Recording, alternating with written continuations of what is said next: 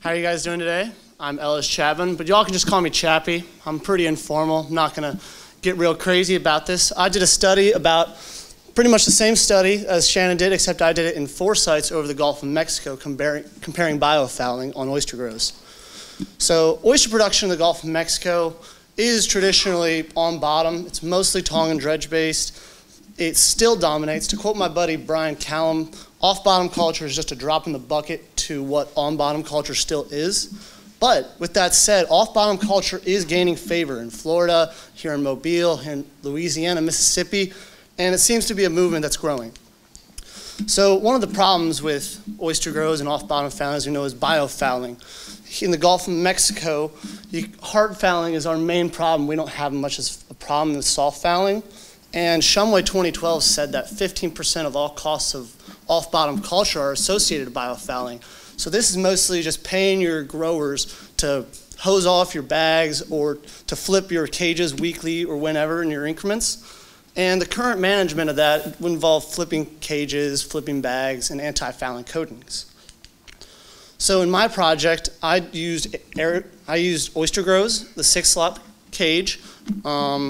They're pretty convenient. They're made for aerial exposure, and I tested it in weekly, biweekly, and tri-weekly increments. And for phonetics, I'm also going to use those terms as Shannon did. And our friends at Netmeyer, we also compared the coating of these bags, and we wanted to see how well the coating lasts, if it does deter biofouling, and how we could use that into future plans. Now, I had 4 sites throughout the Gulf, with Grand Isle, Louisiana being my host site in Louisiana with Dr. Supan. Dr. Walton here in Mobile helped me with my site at Navy Cove Oyster Company in Fort Morgan. In Mississippi, with the help of Jason Ryder, I had a location just outside of Biloxi on the other side of Dog Island. And in Florida, with Leslie and Reggie's help, we worked and did a study in Cedar Key. Now, the goals of this study was specifically just to does biofouling affect oyster production on the bag weights, the fan and cup ratios, the growth rates, time to harvest, meat weights, the overall condition of the oyster itself, and their mortalities. Now, I deployed in September of 17, and every 3 months I'd go out, grab 10 oysters at random, measure their length, width, and height, while also taking a picture for photographic analysis to get a % fouling.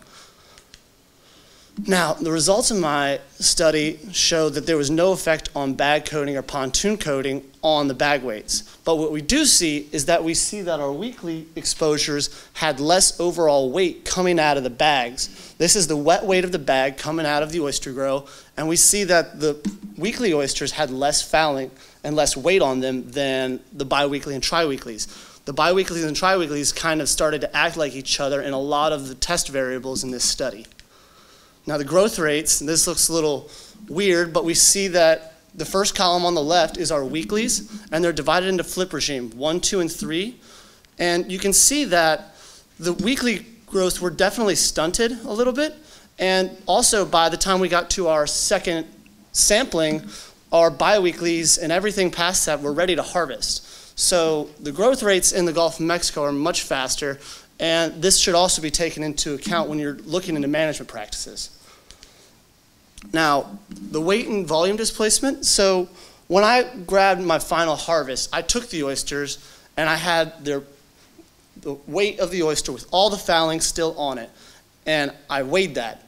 And then I took the volume displacement, dropped it in a cup, see how many milliliters were displaced in that cup.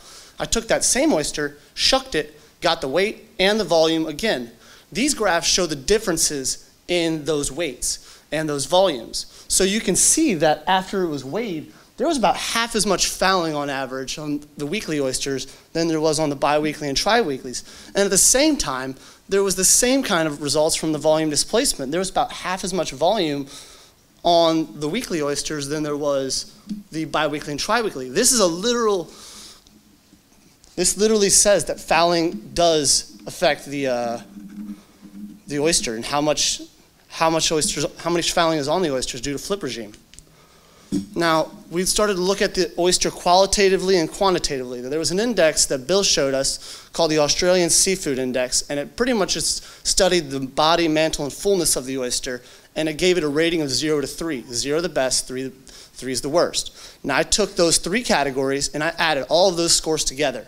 And on the left, we can see qualitatively that the sum of those scores on the biweekly and the triweekly oysters were twice as high as our weekly oysters. So qualitatively, our weekly oysters were twice as good as our biweekly and triweekly oysters. Also, the graph on the right shows the condition index, and that's a relative meat to shell ratio.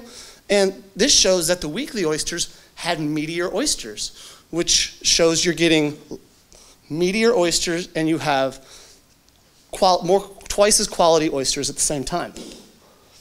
Now, the growth rates, ironically, the triweekly oysters lived the best. However, all of those are right around 90%, and there's not much different in the mortality between the weeklies and the triweeklies. The biweeklies actually had the lowest mortality. So, looking at these, we see that these weekly oysters, they did have a slower growth. They may have had a smaller mortality, but there was also much less fouling. Their meats were much greater, their quality looked better, and the biweeklies and the triweeklies seemed to react similarly. We didn't see much of an effect on coating on the bags or the pontoons as it related to any of the test variables. So what does this mean? It means that proper management, meaning weekly flips, are going to be necessary in the Gulf of Mexico. If you're not going to go out there and flip your cages weekly or very relatively regular, you're going to let the fouling take over. And I think looking at those qualitative and quantitative indexes, that literally shows fouling does affect the oyster itself. So when you're doing this, you want to make sure what kind of quality do you want in your oyster and your farm? What kind of meats do you want to be known for? And also, big question, I think, is what's your market? Are you selling to shucking houses? Are you going to get 20 to 25 cents an oyster? Or are you selling these to bars and half-shell markets in downtown New Orleans or Mobile for 75 cents or $1 an oyster? And I think that if you take that compensation of those growth rates and you put it towards your economic analysis of what market you're going towards, you could find out that just waiting a little bit longer to harvest your oyster may give you a better product overall. And so with that, I want to thank all of the partners involved with this, and I'll take your questions now. I don't know if there was really that much difference in mudworms specifically. I saw a lot of stone crabs throughout all of them.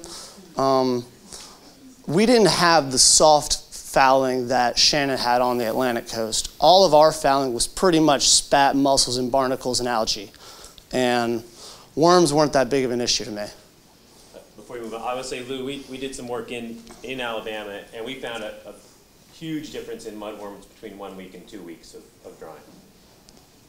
Yeah, except a lot of times when we were getting into the summer months, we could only do it from like 4 p.m. to 10 a.m. because some of that daytime stress will kill a lot of those oysters, I think. We didn't take the man-hours input. You're right. I mean, if you had a farm of about 100 or 200 cages, that'd take you a good couple hours at least, and depends on how many hands you have. And not to mention you'd have to come back the next day to flip them back over. We didn't take that into account, but that's a good point. There was no in situ monitors. We didn't take any actual chemistry problems, but we have a salinity and a temperature chart. I don't have it with me here, but we did, that's all. That's really awesome. So this man said the man-hours can really, the spraying off your cages afterwards, you're right. You can either pay someone to flip your cages regularly and flip them back, or don't do it at all. And at the end, you're going to have to pay someone to spray off all of your pontoons, all of your bags, and individually shuck the oysters, exactly. So there is definitely trade-offs that would have to be looked into for a full economic analysis, I think. So one thing that I really didn't get to talk about in this is the benefit of the tumbling action with the weekly oysters. Now, when we would flip our tri-weekly oysters, we'd find out by the end of the study, so April or May, especially in like Louisiana and Mississippi, those tri-weeklies would flip back. Like a lot of times when you're, especially with those weekly oysters, you're constantly tumbling them. And so they're constantly moving themselves about the cage, and that gives them a lot of like cleaning action, so to speak. And I think that if you can just distribute the oysters evenly throughout the cage and kind of tumble them up as they air dry, I think you can mitigate that. I don't have a full analysis on it, but I do believe bag position does play a big influence on it. I think those middle cages are going to get more biofouling, and those cages on the outsides get wind and wave action more, and actually that reduces the fouling. Well, yeah, and they're going to get more solar exposure too. Yeah, the composting from the others they're going to get covered, you're right. There was some Polydora, but we didn't really take that into our assessment. Overnight, so like from in the evening, like 4 or 5 in the evening, till in the morning, like 9 or 10. You don't want to stress them out during the day, but I'd say at least a good 12 to 18 hours at least, preferably 18 to 24. I'm not going to say I know completely the time regime of the efficacies, but I would say you'd want to do it at least 18 hours if I had to guess.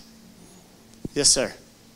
Well, I would say that smaller oysters are less susceptible to the fouling than the larger ones. I think that's a surface area thing, and there's more area for a spat to attach to, but I didn't notice a difference in the juveniles and the adults. All right. Thank you very much, Chappie. Thank you.